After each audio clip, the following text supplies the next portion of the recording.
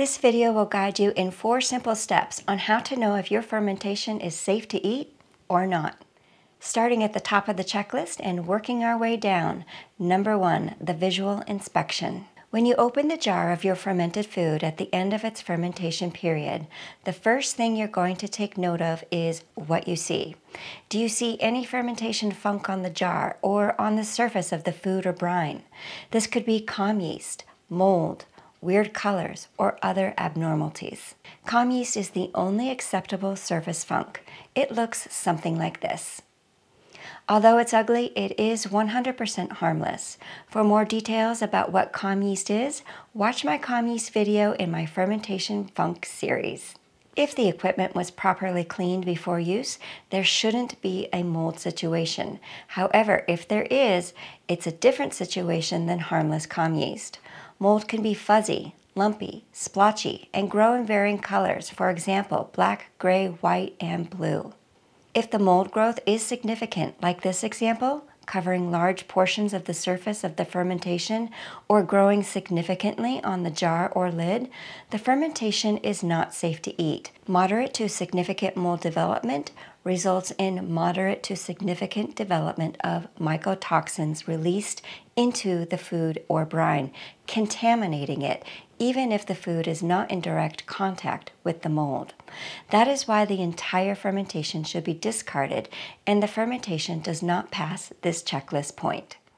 On the other hand, here's an example of a couple of tiny dots of mold that formed on some spice pieces that floated up. This is something I would consider passable, since there would not be a significant presence of mycotoxins with such a minuscule development of mold.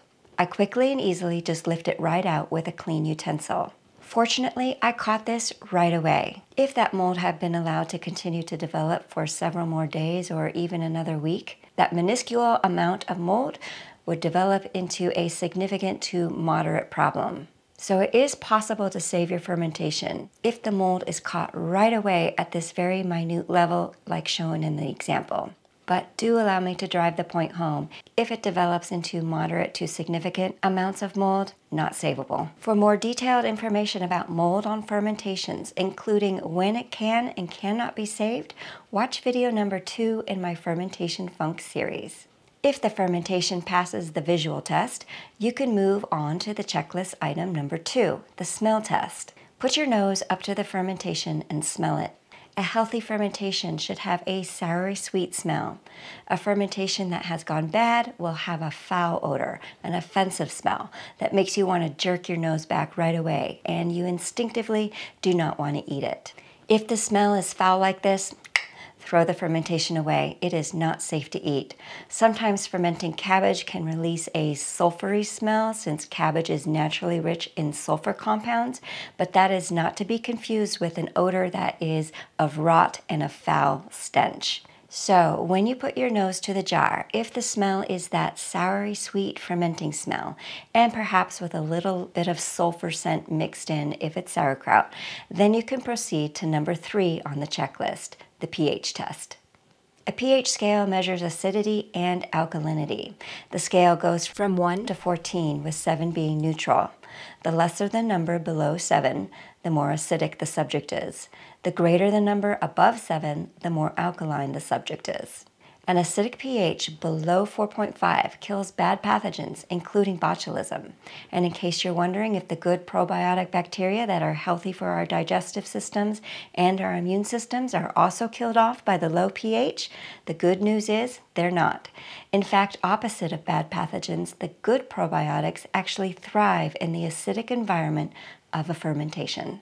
You'll need either pH paper test strips or a digital pH meter to take the pH reading of the brine. If the paper strips match the acid level of 4 on the color code, or if the digital reader reads below 4.5, even better if it reads between 3 and 4, the pH signifies a safe fermentation.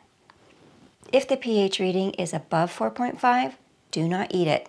It is not safe since anything above 4.5 is a tolerable environment for bad pathogens, and the food could make you sick. Only proceed on this checklist if the pH is below 4.5. If so, you're now ready to take a taste test, which is number 4 on the checklist. Take a clean utensil, never double dipping, and pull yourself out a bite to sample. If you have a gag reflex or instinctively want to spit it out, then do so. Our bodies have those protective gag reflexes built in for a reason. Discard the fermentation if this happens because it means our bodies are detecting something not right. However, if it tastes good and past the other checklist items, you've got yourself a safe and healthy fermentation, and you can dive in. If other tastes come forth that are not particularly pleasing, such as perhaps it's a bit too salty or sour for your liking, or maybe a spice flavor that you don't care for, that does not mean that the fermentation is spoiled or unsafe to eat. Those palate issues are different from something tasting foul or rotten. So put on your discernment cap to be able to decipher between the two if you find yourself not liking the taste of the fermentation.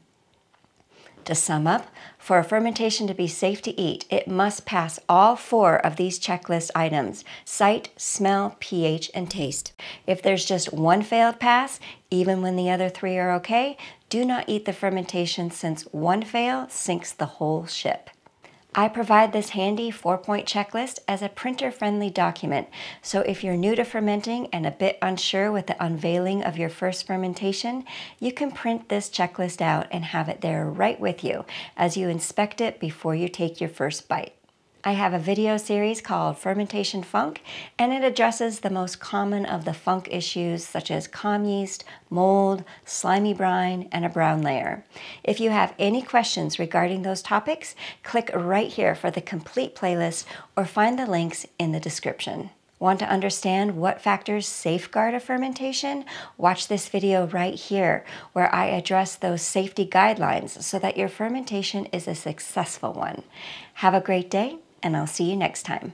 Bye for now.